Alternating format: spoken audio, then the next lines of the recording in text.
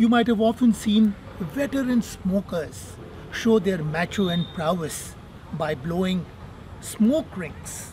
But smoking is very injurious for our health. Smoking kills. However, you can make beautiful smoke rings using an incense stick and this humble throwaway plastic bottle.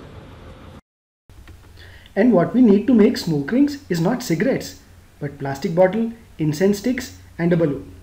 First take a middle size used plastic bottle and cut its base. Now cut the top part of a balloon. Close the base of the bottle with this balloon. Burn a couple of incense sticks and hold the burning part inside the bottle so as to fill the whole bottle with the incense stick smoke. Now we are ready to make our smoke rings.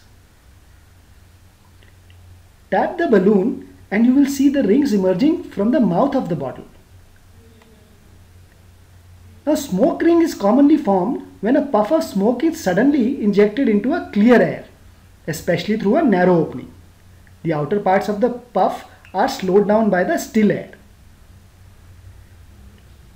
The ring has its momentum and that's why it moves forward. And because of its spin, it can keep its shape, otherwise the friction with the air will make it collapse. If we see these rings outside in still air, we can see that they can keep their shape for a large distance. This is the cross section of the smoke ring and you can observe the spin here. And then you can compare it with the smoke rings that you blow.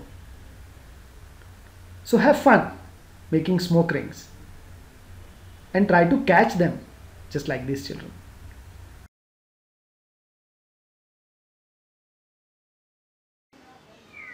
I hope you enjoyed making smoke rings.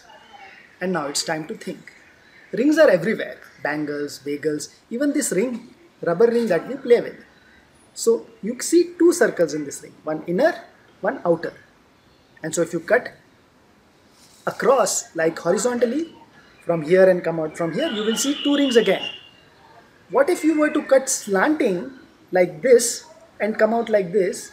What will you see? Try this and it will be amazing what you will see. Two circles of equal size.